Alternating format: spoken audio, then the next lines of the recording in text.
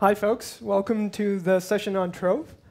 Wanted to start this session off by telling you guys a short story.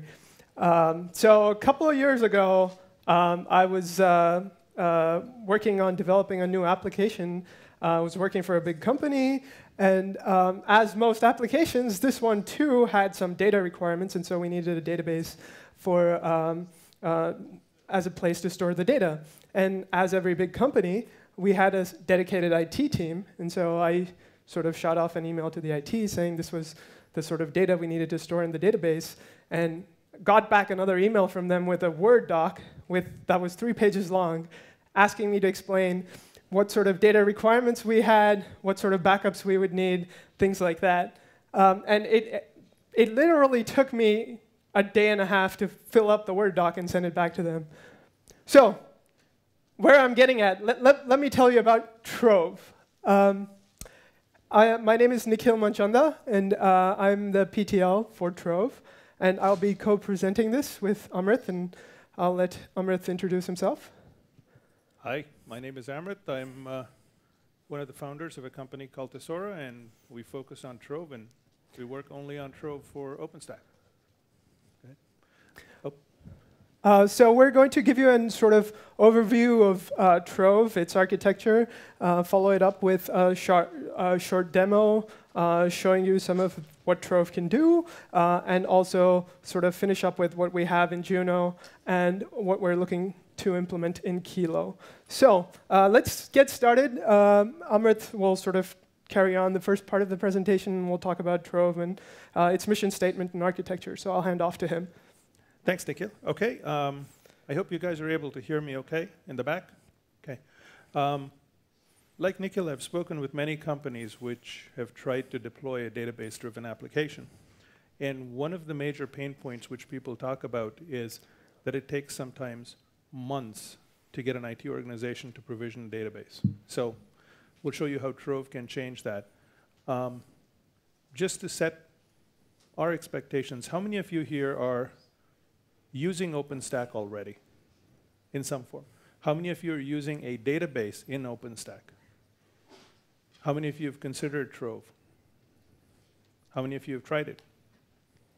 OK, you notice that number keeps coming down. Hopefully, by the end of this presentation, more of you will want to try Trove. OK. My contact information is here. It's also on the last slide. We will be making these slides available. There's copious notes pages on the slides, so you should be able to use them as reference material later as well. And by the way, if you guys are tweeting about this, some hashtags for you. Oh, OK, now it works. Ooh, forgive the aspect ratio here. But so what is Trove? Trove, by its own mission statement, aims to make it easy for you to provision, operate, manage databases in the OpenStack environment. Connect. Oops. OK. And the goal is to make this easy for people who are using OpenStack to provision and operate a scalable database framework. That's all that Trove does. A lot of times, people get confused when understanding about Trove. So I want to spend a couple of minutes on this picture here. Shown in the middle here is a database. It could be relational, it could be non-relational, it could be any database. And on top is your application.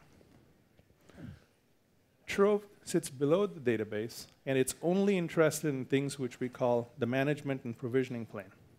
We provision databases. We do some amount of administration, some amount of management. Trove, by default, does not touch your data, does not execute queries, does not get into the data plane. That's what your application does. So your application creates tables or collections, creates indexes, things like that. It queries the data. It inserts data. Trove doesn't do any of that, with one small exception. When we do backup and restore, we touch your data. With the exception of that, Trove only does provisioning, management, and things of that nature. With that very broad distinction, it's very important to understand Trove operates in the provisioning plane, apps operate in the data plane. OK? And stop me any point if you have questions, all right? OK. So I like pictures. Everybody has gone to a Coke machine at one point or another. Nikhil had to fill a 3-page document. Nobody will fill a 3-page document to get a can of Coke. You go up to a machine, you press a button, you get a bottle of Coke. Trove is very similar to that, with a small exception with the little plus plus at the end. So think about a machine, which if you walk up to and you press a button, there's a button there which says MySQL somewhere in the middle. You press the button, and the machine's going to hand you a fully provisioned MySQL instance. And the plus plus says it'll also manage it for you. It'll take backups for you. It will do replication for you. It'll maintain a replication slave and make sure that you have a highly available master-slave network. This is what Trove does. And it does it for a bunch of different databases. You could do a clustered Mongo deployment with Trove. So you have OpenStack installed, you have Trove, and you can click a button and say, Trove, give me a clustered Mongo instance, and it'll go off and do that for you. That's basically what Trove does. It makes it easy for you to not have to fill the form which Nikhil had to fill, and instead, when you need it, you get yourself a database instance. That's basically what Trove does. And Trove is a OpenStack project up there. I'm sorry about how the pictures came out, but now you notice, I hope that's not going to screw up your demo. Trove is a project which relies on the other core OpenStack projects. Okay?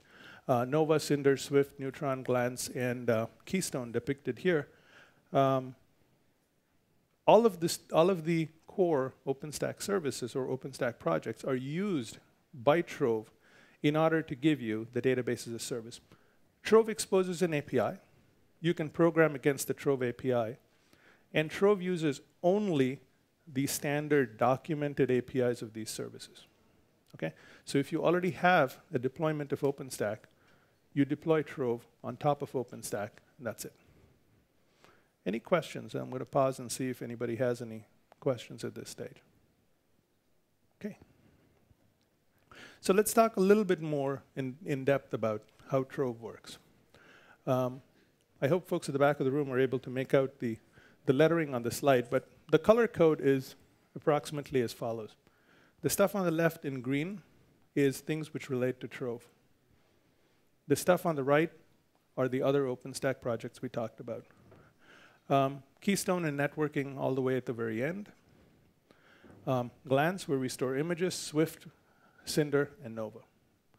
And on the left-hand side, we have Trove. And you notice there's this little overlap in the middle. Those are places where Trove has interactions with the specific underlying project. So let's talk about a life cycle of a simple instance. User comes along and says, give me a Trove instance. Comes into the Trove API. The Trove API is going to do something, Trove's going to do something, but at the end of the day, an image gets picked up from Glance. That image is given to Nova, and Nova spins up one of those compute instances, and we'll talk a little bit more about what that instance is. But that is the database instance you requested. So you hit the button and you say you want a MySQL instance. An image for MySQL is loaded into Nova, executed, the connection endpoint is handed to you. That IP address, port 3306, for example, that's your MySQL database. Okay. You could also go hit a button on Horizon Console or with the CLI and say, do a backup of a database for me. You created a database like this. Do a backup. That backup gets sent off to Swift, and it's stored on Swift. You could at a later point in time come along and say, I took a backup the other day. Give me a new MySQL instance based on that backup. In that case, we're going to take the backup off of Swift, load it onto your instance, hand you the connection endpoint. That's your queryable database. So there's a certain amount of automation built on top of these services. I'm not going to go into a lot of detail about each of these because Nikhil's going to be showing you a demo.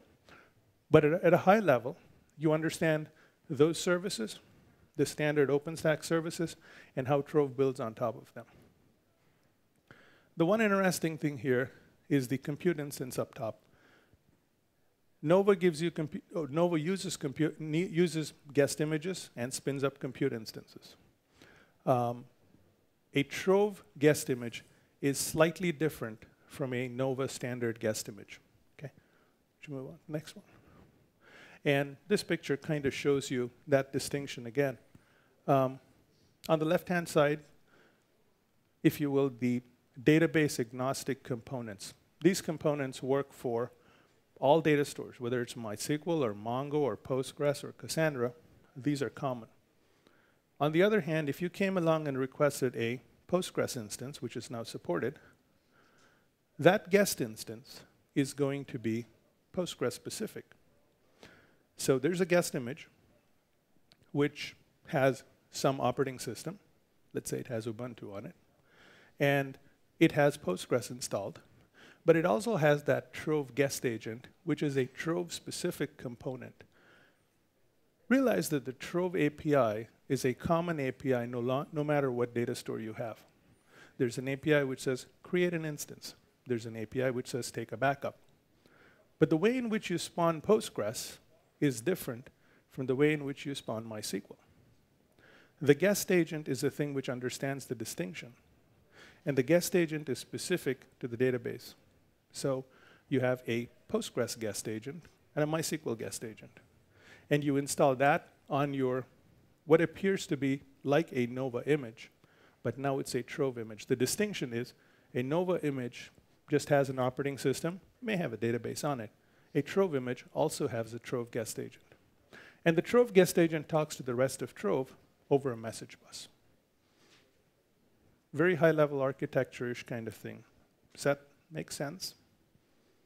I see a couple of people nodding, but everybody else seems to be like, it's lunchtime already.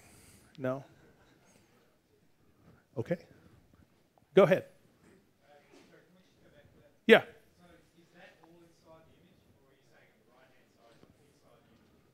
Oh, all of the stuff in there is in the image, correct. So that thing there, the green box, is the image which is going to be spun up based on, or is the instance that is going to be spun up based on an image which is sitting in Glance, okay? This, if you will, is the end result. Are we necessarily distributing all of that stuff? Potentially not. There could be, on that guest image, sufficient code which says, the first time I boot, go get me the database from somewhere. And that might be some local PPA which you have in your organization. That might be some other licensed database which we're not allowed to distribute. But we distribute images. HP distributes images. We don't necessarily have to bake all the software onto the image. Does that answer your question? Okay.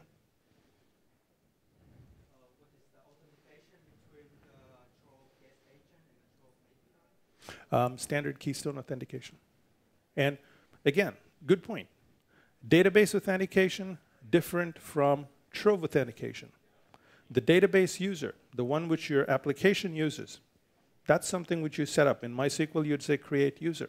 Very different from the admin user who potentially is setting up your Trove image or spawning your instance. I saw another hand up there. Yep. Yes, they do. Yep.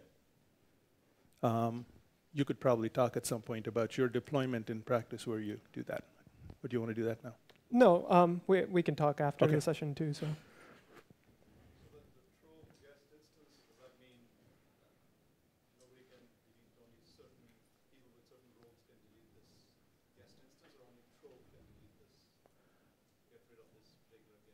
Only anybody with a specific set of privileges can delete the instance. But you really don't want to go and delete the Nova instance from under the covers. That's really a Nova instance. It's exposed if you have credentials to go shoot the instance from Nova. Absolutely, you could do that. Not recommended. Your mileage will vary if you do that, but it's possible.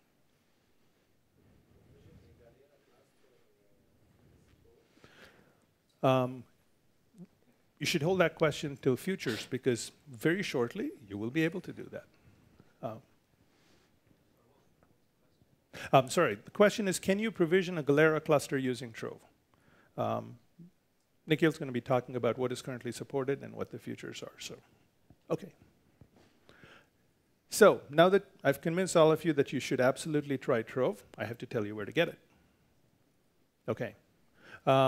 Trove has a couple of pieces. There's the CLI, which you have to get separately. There's Trove itself, which you have to get. The first two tell you where to get it. Git clone, you're off to the races. If you're looking for blueprints and other things, specs, what we're planning to work on, the third one, and I told you that you need to have guest images. There's a project called Trove Integration, which has all the piece parts for you to build a guest image. There's standard guest images which are available. And if you want production-ready guest images, contact me after the presentation. I'll tell you where to get them.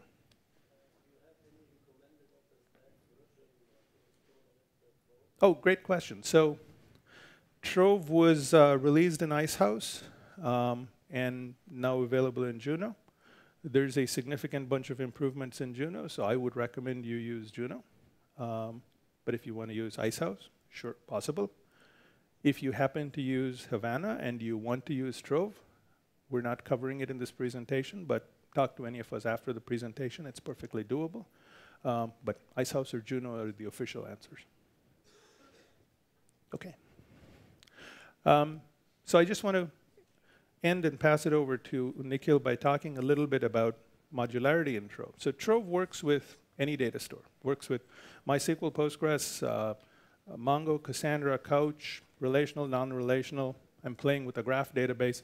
So how do you do all this? And the important thing to understand is we do it using strategies. So now that the previous slide showed you how to get the source, once you get it, you'll notice that there's a directory called guest agent, which is all the data store specific stuff. And you'll notice there's a folder called strategies. And I'm going to talk about how we do backup, because a MySQL backup is very different from a Mongo backup. So under strategies, you notice there's a folder called backup. Okay? Well, you go into backup, and you notice there's actually an implementation for each of the backups. So MySQL has an implementation there, as does Postgres, as does Couch. So let's look at what MySQL does. Okay. So there's 3 actual implementations of backup. The first 2 effectively do full backup, and the third one does incremental backup. Now, when you deploy Trove, there's a config file which says, when I do full backup, what do I do? You probably set it to InnoBackupEX, which means when you go hit the button and you say, give me a full backup, that's the actual method which gets called. Now, what this means is if tomorrow I want to implement a new database and support it in Trove, there's a small set of things which I have to do. And one of them is implement backup. So I'd have if I had a new database, let me look around for a person here. Okay, Oracle implementation.py is going to be a file in there. And that's going to have a mechanism to do Oracle backup. That way, there's no change to the Trove core code. There's an implementation of a guest agent, and you added support for a new database. We do the same kind of thing. Of course, you do it for backup. You must do it for restore. But you do the same thing for various capabilities. And that's how you make Trove easy to extend to other databases. I think that's about the point where I hand it over to you. OK, so Nikhil's going to show you how all this stuff works in practice. And I'll hit spacebar. So just wanted to let you guys know a couple of points on how you can get started with Trove. So if you're a Trove user, there's a couple of distributions that Tesora and HP ship, and you can go grab a hold of those, the HP Helion Dev Platform or the Tesora DBaaS platform. If you're a Trove developer, we talked about this a bit earlier, but there's the Trove integration scripts repo that you can git clone. And then there's a sort of overall utility called RedStack that wraps DevStack and will take care of installing Trove on top of DevStack. But if you're interested in what's going on under the covers, you could install Trove just using DevStack without actually using RedStack. You just have to add the enabled services to local RC. And just one caveat there is make sure that you enable Swift as well, because Trove uses Swift for backup and restore. So here's where I wanted to sort of dig in and give you guys a little bit hands-on demo of actually going through and provisioning an instance with Trove. So just a minute while I bring that up.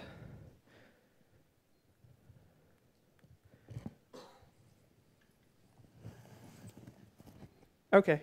So here I have an installation of Trove on top of DevStack. Can folks see that, or does it need to be a bit bigger at the back? It's good? OK. So just talking a bit about the create workflow, for create, Trove has the concept, just like Nova, of flavors. And so to create a Trove instance, what you need to specify is you need to specify the flavor ID of the instance you're creating and the size of the instance you're creating. And the size basically corresponds to the size of the Cinder volume that we use to store the data store specific files on. So for Trove, if we actually do flavor list, you can actually see the list of flavors that Trove supports. And over here, let's go ahead and create an instance called test, or let's call it something more original. Trove in kilo. And flavor 2 and size 1. Let's run that. And as you can see, we get back thing. The instance takes a while to build, a few minutes. So you can see the status. It's in build. And you can actually see your list of Trove instances. Over here, you'll see I have 2 instances. The one Trove in kilo that I just created, that's in build status. And then I also have a pre-created Trove instance that's active. So yes. So very good question. So wanted to talk their optional parameters. As you can see here, there's parameters that you can pass in, which tell it the data store type and version. So right now, without anything, you specify a default data store type. And I have the default data store type set to MySQL and 5.5. But you can also pass in what other data store images type of images that you have created. So if you wanted Mongo, you could say Mongo and the version. Couple of other optional parameters. We support AZs if you have them set up in Nova using the availability zone option. And we also support Neutron, and you can pass in the --nic option along with the network ID or port ID or the actual IP. So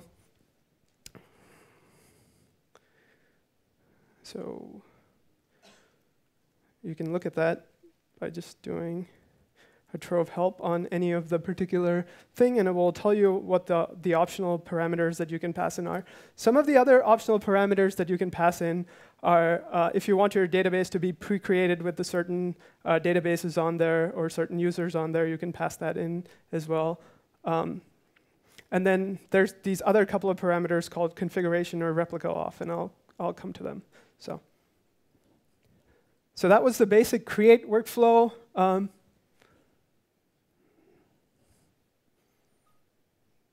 Any questions on that?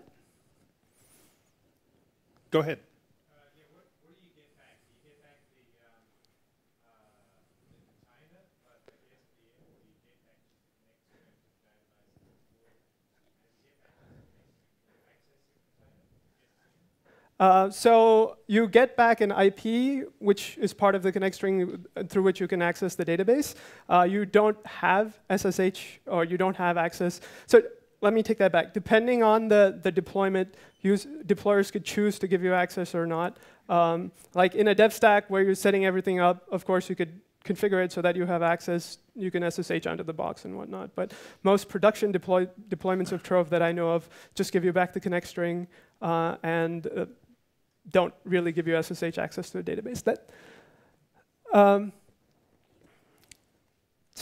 And I'll talk a little bit more about that in a couple of slides later. So just wanted to talk a bit about, once you have this database now, some of the Trove operations that you can do on the database. And so how Trove helps you manage this database. Some things that you can do is you can resize your flavor. This under the covers uses Nova resize. So you created a database that was too small. Now you need more memory, more compute power. You can issue a Trove resize that will then do a Nova resize, and you have a bigger database. You can resize the volume. So if your Cinder volume is not enough for your data store size, go ahead, resize your volume, and now you have a bigger volume. There's also some data store specific extensions that we've implemented, and you got to see some of these as optional parameters to create before. So you can pass in calls to create specific databases on your Trove instance and create users on your Trove instances, or grant permissions. And then if you want to manage your database offline using whatever data store methodology the data store supports, you can enable a root user and then use that root user to create other users and other databases. So quickly show that. So if we do a Trove list, we can see the Trove and Kilo instance is now active. We could do a Trove root enable. And that gives you back a root with a root password. So if everything went well,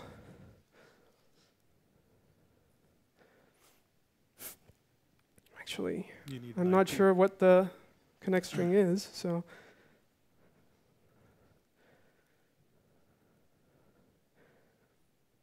Okay.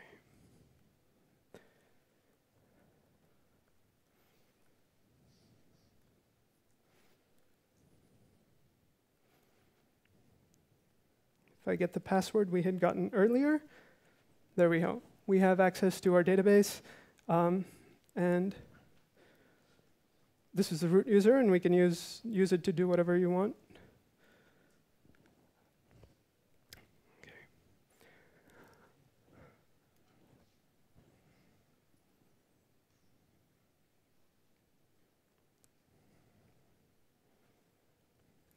I want to talk a bit about what Trove is doing under the covers here when you're actually setting up your database instance. So when the guest agent comes up and when, say, the MySQL instance in this case is being provisioned, Trove is doing a few things. It sets up sane defaults. For MySQL, we set up InnoDB only, and we disable load data in file and select into out file.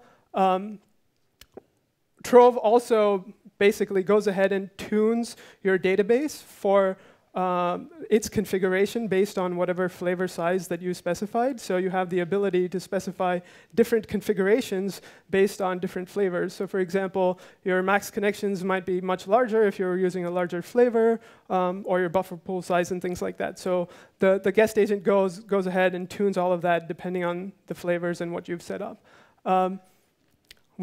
Trove also has an API called the config groups API, and that was one of the optional parameters that you saw earlier, where you can target specific configurations to specific instances and groups of configurations to specific instances.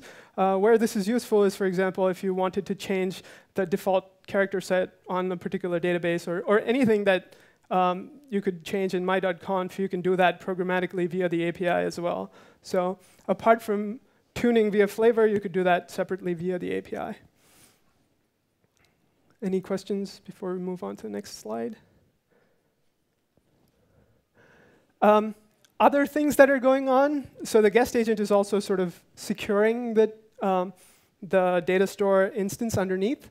We remove the anonymous user, we remove non-local host users, other than the ones that you programmatically create via the API. We remove local file access, mangle root password, and also, so we set up security groups in Nova, and depending on the data store type, the actual security group port is configured correctly for the data store type. You can set up default rules for your data store instance if you want it to be accessed only to a certain IP range. And then you can also change that IP range programmatically via the API. So Trove does expose a security groups API that allows you to do that. User SSH access, I think somebody mentioned this earlier, talked about this earlier, is not required. So all of your management happens through the Trove API, so you're free to turn off SSH access. If you're a Trove developer, for debugging reasons, you might not want to do this on your DevStack box, so you can go SSH onto the Trove guest agent and check the guest agent logs and things like that. But in most Trove production deployments that I've seen, SSH access is turned off, and everyone sort of either uses the database through the connection string or uses the Trove API to manage the data store. Yes. Wanted to give you guys a quick demo of backup and restore as well. So if we go back to the screen here,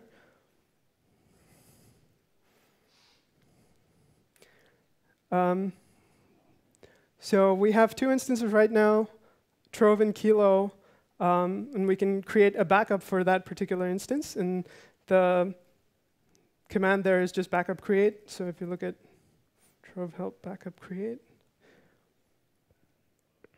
it takes the instance ID and the name as parameters, and optionally it can take a description and a parent.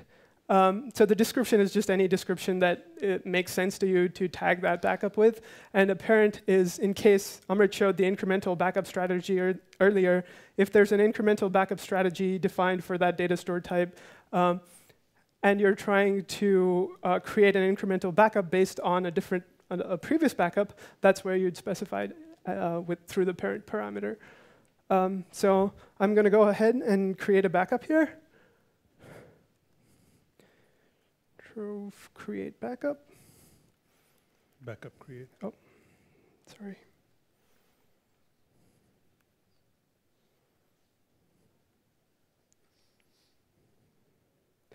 And call it backup. Kilo.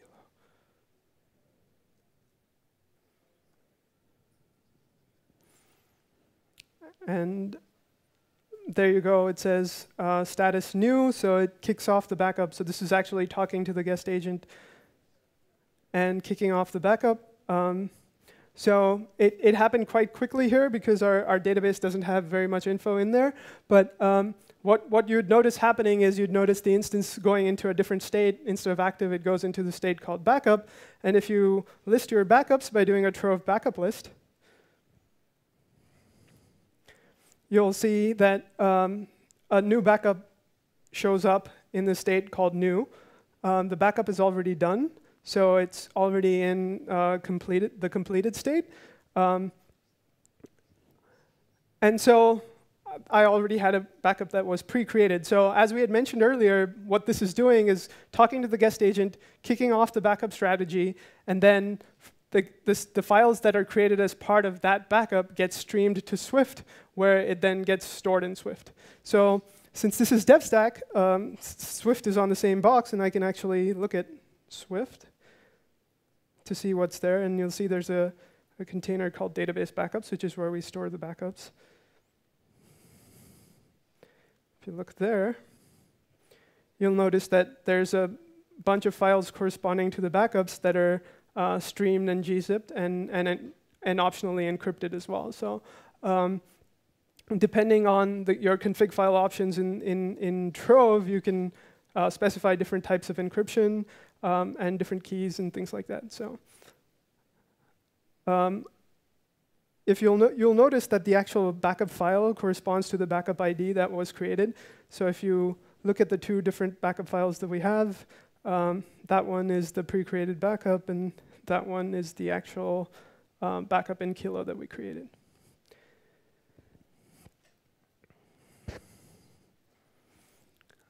I already talked about the optional parameters that we have. So you can create the description using a description, and you can use incremental backups using parent. Wanted to talk a bit about what's going on under the covers. And so backups in Trove are fully managed. They're triggered and tracked through the API. As I mentioned, they're streamed to Swift, which is the object storage. And then we do support multiple formats per data store. So for MySQL, we support extra backup and MySQL dump. There's, as we're going further and further, the different types of data stores, including NoSQL ones, we're adding support for backups in each one of those as well. So this is coming to the exciting part, stuff that we've been working on in Juno. In Juno, we added support for replication. And so what you can do in Juno Trove is you could say, create an instance but set it up as a replica of a different Trove instance. So basically, under the covers, what Trove does there, and this is for MySQL, so it sets up a MySQL slave instance using the instance that you specify as the master. Later on, if your master goes down, you can manually detach that slave and promote it using the Trove update detach replica source command. This is all programmatic in a way, and in Kilo, we're looking at trying to figure out a way to actually make this so that you could do some sort of achieve auto failover scenarios and things like that. But replicas are important not just from failover or HA standpoint, but also for read scale out and things like that. So they already do exist in Juno. So how are we doing on time? I can demo replication as well. Let me take questions, though, if folks have any questions before that. OK. Good point. Somebody here speaks from experience on that. OK. OK, go ahead. Any questions? How about we start up there? Yep. Does Trove help in upgrading minor versions of the backup? Does Trove handle upgrades of minor versions of the database? No. Currently, Trove doesn't do any upgrades by itself. There's work that we've had discussions of trying to figure out whether Trove should get into upgrading minor versions or upgrading databases by themselves. Today, what folks do usually is publish a different image and then tell folks to do a backup and restore to the other image, right, of a different data store type or a different version. But there have been some discussions about Trove getting into database upgrades as well, but as of today, it does not do any. I had a hand somewhere up here in the middle. Yep, go ahead.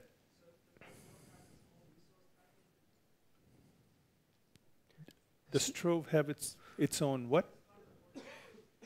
Sorry, say it again? OK. Does it have its own resource typing? OK. So Trove today supports two different modes of operation. It supports either creating the instances by calling the native OpenStack services themselves. So if you have that option switched on in the config file, it will talk to Nova separately. It will talk to Cinder separately, and to provision the instance. So there's a Trove task manager piece that actually does this and orchestrates that. Or you could turn on heat support, in which case it just goes through heat. We've published templates for the different data store types, heat templates, and that's configurable as well. So Trove uses that to talk to heat to actually get your instance up and running as part of a heat stack. So give me one Let second. me kick this off. You had a question up here in the front.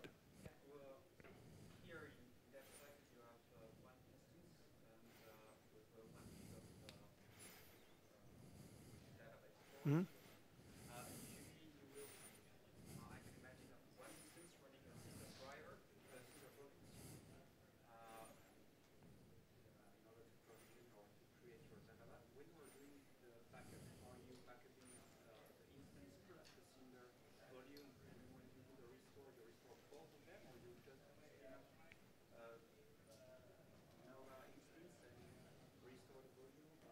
So the backup and restore that we do is not based on the volume, right? So we're actually using backup and restore tools to do the backup and restore. So if you look at the backup strategies that we have, we could either do a logical backup using MySQL dump or an actual backup using InnoBackupEX, which is a tool that Percona built that actually at the MySQL level gets the files, streams them to Swift.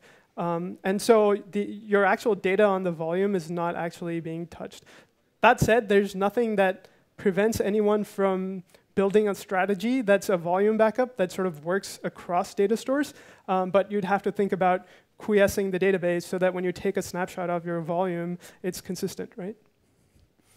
So at the end of the day, the backup is only going to be of your data. It's not of the metadata on the instance.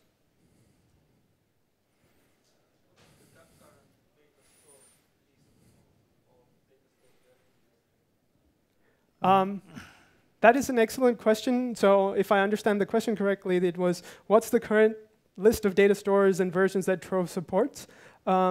There's a wiki page that I can provide you guys the link for. So it depends on what you actually configure for that particular deployment. This deployment has MySQL 5.5 as the only data store configured because it's on one single VM that's running, right? So depending on, so in order to get support another data store version, what you'd need to do is create the images for those guest agents and having that particular data store, or having a way to go fetch that data store in that image, and then telling Trove using a register API that this data store corresponds to this image and this version. And so Trove is extensible that way.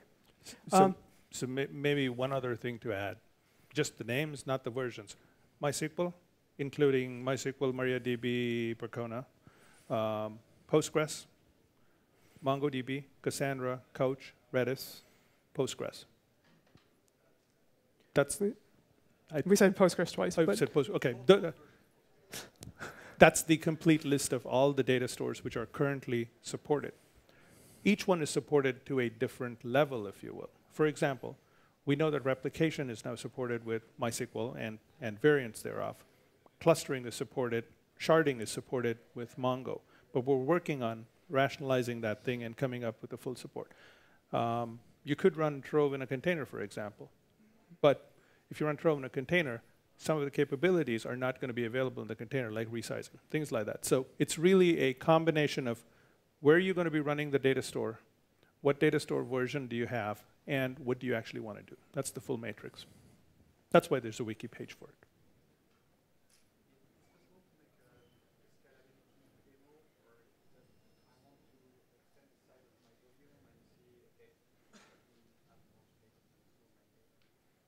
So yes, there is an API that Trove supports. That's the resize volume API. So in case your volume is insufficient for whatever reason, you can issue the resize volume, and then it will change the volume size underneath it using Cinder. So it will call Cinder to do that. It might be a little long to do it as a demo, but we can definitely do it after. Yeah. Okay. So. Can you talk to the integration with Ceilometer for metering as well as general monitoring, how you go about doing that?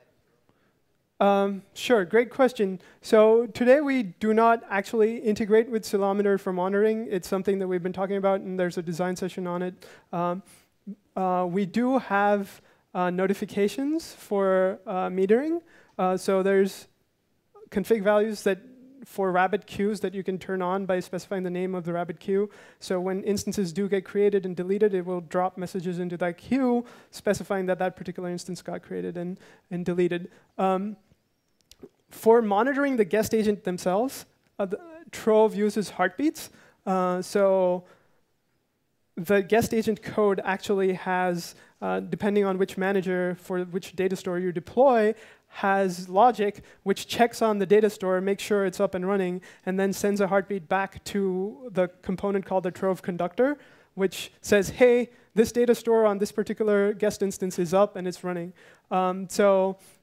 When you do a Trove list and you see the word active there, which means that the data store is up and running. If the data store goes down for whatever reason, the status will go to shutdown.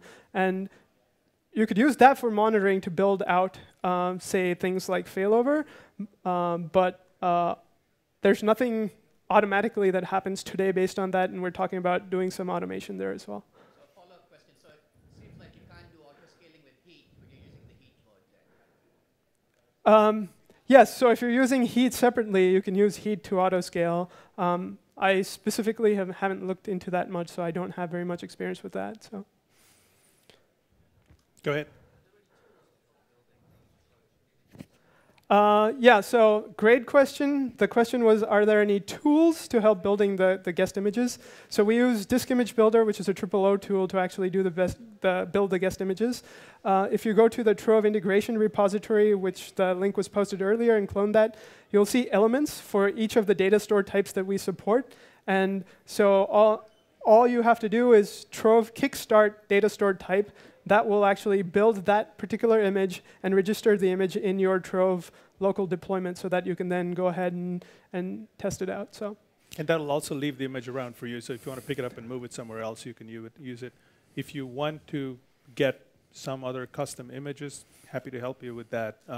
Also, to dovetail to the other gentleman's question about monitoring, we do have images which have other monitoring things baked onto them. So if you want to use those. Quickly to fast forward, since we're running out of time, something we added support for in Juno is clusters. We only support MongoDB clusters, and the call is pretty similar. It's cluster create, data store type, data store version, and the actual creation of the clusters creates shards, and you can actually we support scaling that out horizontally through an add shards API call action. But before we're done, I also wanted to just mention what we've completed apart from that in Juno and what we're planning for Kilo. So apart from replication clusters, we added support for Neutron and Postgres. We added support for some enhancements to configuration groups, like configuration groups for MongoDB. So these are basically the parameters for the data store that you can tune via the API. Backups for Cassandra and Couchbase, and Tempest tests. But the interesting pieces that we're looking for help with and where more developers can sort of jump on or design stuff is planned for Kilo. We're planning to build out clusters and cluster support, including support for Galera clusters, synchronous MySQL clusters. Some of that monitoring and failover support for replication. Associating flavors with data store types. So if you're deploying Mongo and you want to make sure your Mongo instances only get attached to these particular flavors, support for that. Accessing the data store logs via the API. So for example, you have a MySQL instance and you want to check the slow query log to diagnose why certain queries are taking a long time, how to do that programmatically via the API. And then some housekeeping work with removing deprecated Oslo code and upgrade testing using Grenade. That said, that's not a finalized list. If you have an idea how to make Trove better, please come talk to us, work with us on it, and we're always looking for feedback and folks to come along and help us out. So that's pretty much we're growing community, and find us on IRC hashtag, not hashtag, hash OpenStack Trove on Freenode. So thank you all for sitting through this, and any questions, more than happy to take them now, or even if you want to talk to us after the session is over, come find us, and more than happy to talk about Trove. Well, if you have specific questions for Nikhil, I think he's going to be at the Genius Bar in the HP booth later today. Yes. Sorry, they call it Genius Bar or something else? No, sorry. But that said, I'm willing to talk about anything other than Trove as well at any point of time. So just come buy find him a me. beer and he'll do that. Buy me 2 beers. Be clear about stuff, right? Any other questions? Go ahead. The obvious question to me is, does this work with SQL Server, Oracle, and DB2? Any demand there, or any? Does it work with SQL Server, Oracle, and DB2? The answer to 2 of those is I have them up and running, and to the third, not yet. The community versions, the community version currently doesn't have it. We're talking about how to do that right now.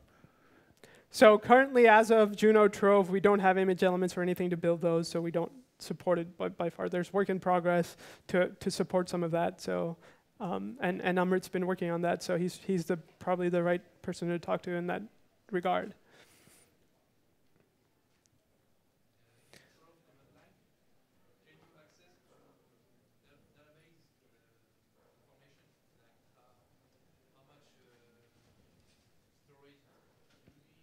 Yes, so if you do a Trove show, and maybe I glossed over this a bit earlier, it gives you some very basic information about like how much your volume is being used and things like that. But apart from that, Trove doesn't really care about the data plane as much. So let me just show you that. If I take that instance and do a Trove show. 0.13 is the volume so used. 0.13 gigabyte is the volume used, and the volume size is 1. But other than that, like we don't really care about the data plane. So in order to talk to the database. You can use MySQL directly, and Trove really is more of a provisioning and management tool and doesn't want to get into the data layer at all. So if you were using MySQL in this case, you can always run MySQL admin 10003 status, and you'll get whatever you need. And the same kind of command for any other database, but not much more through Trove, I guess.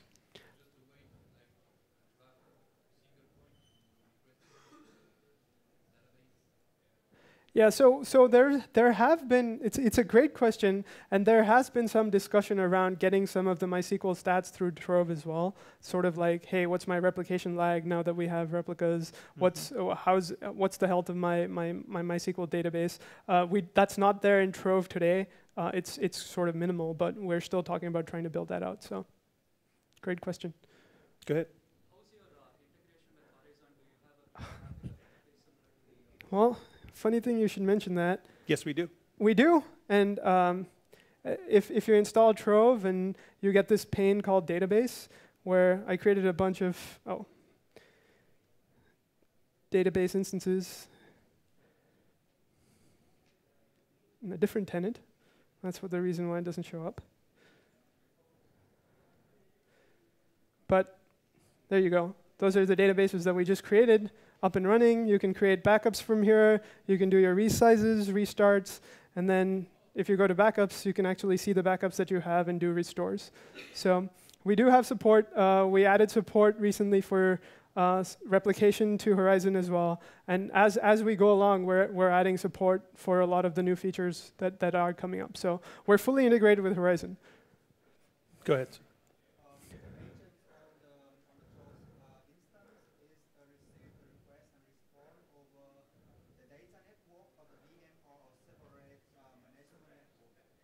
So this is a great question. The question is the actual guest agents, do they get, so it's not really request response because they're getting messages through AMQP, but is that over a separate management network or is it over the same customer network? So in Trove Neutron, in Trove deployments that I've seen on Neutron, it's always been on a separate management network where the guest agents are talking to the Trove AMQP server just to separate out and the network access, right? And the other question is, the other aspect of that is that when you create a Trove instance, the customer can also specify a NIC to what other network his instance is attached to.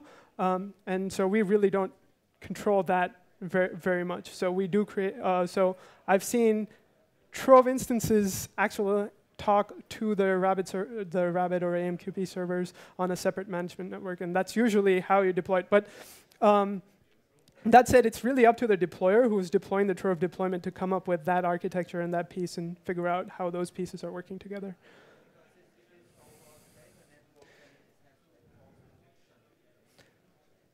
Exactly, it's on a separate management network precisely for that reason, right? So it's configurable on a separate management network.